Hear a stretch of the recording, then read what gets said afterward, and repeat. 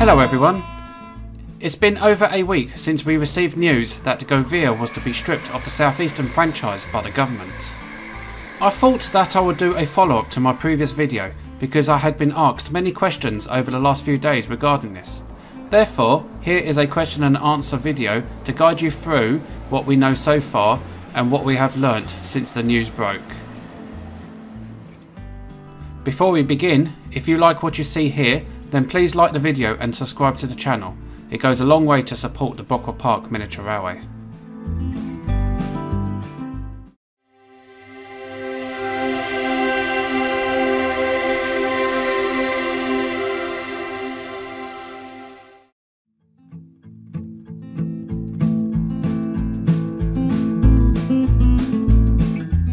Go Via are a joint venture between UK transport firm Go Ahead and French transport firm Keolis.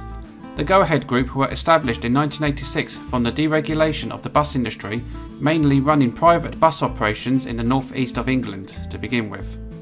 When the railways were privatised, Go Ahead had a 65% share in a company called Victory Rail Holdings, which operated the Thames Trains franchise from October 1996.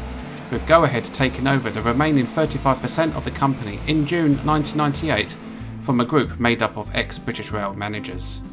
Go Ahead then formed a joint venture with Keolis named Go Via, which went on to bid for and win the Thameslink franchise, which started in March 1997, the South Central franchise in August 2001, the South Eastern and London Midland franchises in November 2007, and finally the Thameslink Southern and Great Northern franchise in September 2014. In the past, Go Via was unsuccessful in bidding for the Regional Railways North West, ScotRail, Northern and Trans-Pennine Express franchises.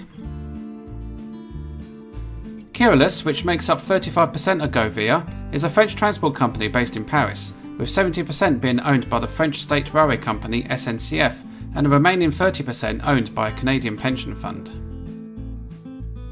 Keolis operates a number of transport networks within many French cities, whilst their other international interests include bus services in Sweden, Netherlands and the US, commuter trains in Boston, USA, as well as metro and tram systems in Australia and China. Here in the UK, they also have a joint venture with UK construction company Amy to run the Docklands Light Railway in London, as well as the Manchester Metrolink. Go Via's only remaining franchise after the 16th of October 2021 will be the Thameslink Southern and Great Northern franchise. Go Via operates this as the Go Via Thameslink Railway, or GTR for short, and is expected to continue until March 2022.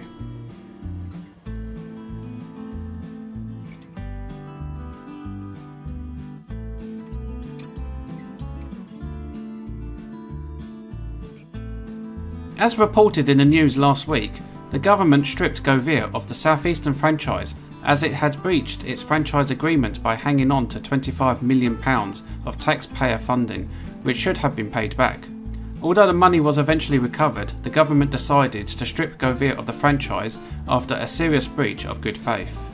Franchises had been stripped from or had been given up in the past. For example, Connex was stripped of its South Eastern franchise in 2003, due to poor financial mismanagement. More recently, Virgin East Coast gave up the LNER franchise in 2018, citing financial difficulties which in reality they weren't making enough money. Arriva's poor performance in running Northern lost them that franchise in January 2020. Whilst in Wales, the same happened to Keolis Amy when Transport for Wales took over the Wales and Borders franchise in February 2021. The collapse in passenger numbers after the pandemic was to blame for this.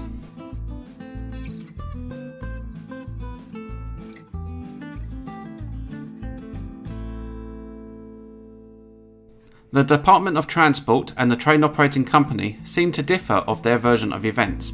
According to South Eastern, this had all been a big misunderstanding, with a technical note buried into last year's accounts, warning shareholders that outflow of resources could be in the region of £8 million.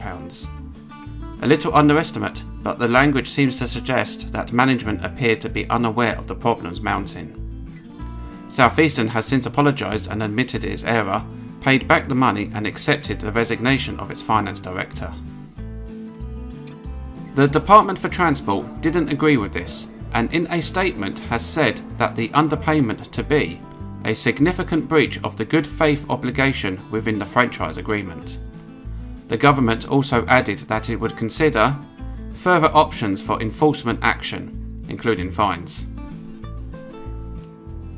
It is not known if the government will follow through with this threat or leave it as a warning to other rail operators. But how could South Eastern misplace £25 million? The rail franchising system implemented by the government during the 1990s is a very complicated process, with contracts formalising relationships between the government, operators and infrastructure agencies including Network Rail, as well as many others. These contracts can run into hundreds and thousands of pages and can cost in excess of £10 million for each company to bid. With South Eastern's case, there was a further complication: the high-speed line. From what we know so far, this is what may have gone wrong, but we can't be certain. In order for South Eastern to run its Class 395 Javelins on the route, they would have to pay track access charges for the privilege. In fact, most, if not all trains pay this charge to run on a national network. Normally this would be included in the agreements with Network Rail, as it is between them and most other train operating companies. However, the high-speed line isn't managed by Network Rail, but instead a private company called HS1 Limited. Therefore, a special arrangement was set up in which the government pays the variable access fee up front and expects any unspent money to be paid back. It was this discrepancy that laid unnoticed for 7 years.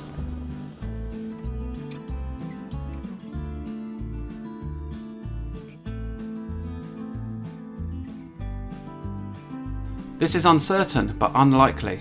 The government are moving towards a different system away from the original franchise agreements. In future, a new state agency, Great British Railways, will simply tell new operators how many trains to run and pay them a fee to do so. With the promise of simpler contracts, it is hoped that this sort of discrepancy may be avoided in the future.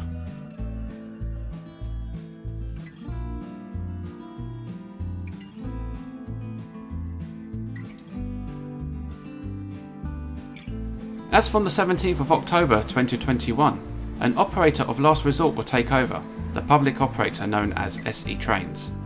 Very little is known at this time on what they have planned. I would expect them to continue as South Eastern did with very little change. If anything, staff and passengers will see no difference at all. What we do know is that the remainder of the 30 Class 707s will continue to transfer from South Western Railway, while some Class 465s and 466s will continue to move away for storage, despite still being on lease.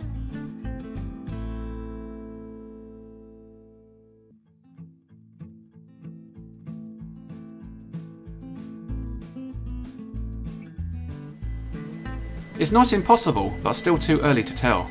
It's common knowledge that Transport for London has wanted to operate the South Eastern metro routes for some time now, but usually, due to political indifference, this has never happened.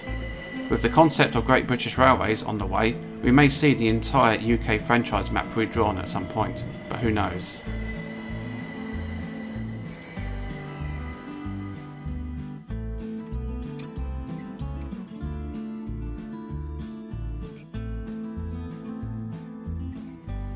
At the moment, unlikely. There have been calls from the media, unions and politicians alike to strip Govia of its Thameslink, Southern and Great Northern franchises because of this situation. The Govia Thameslink Railway, as it is referred to by Govia, is due to end in March 2022, and with less than 6 months remaining from the time of this video being recorded, I would expect GTR to carry on until then. Political winds can change very quickly, so we'll see what happens.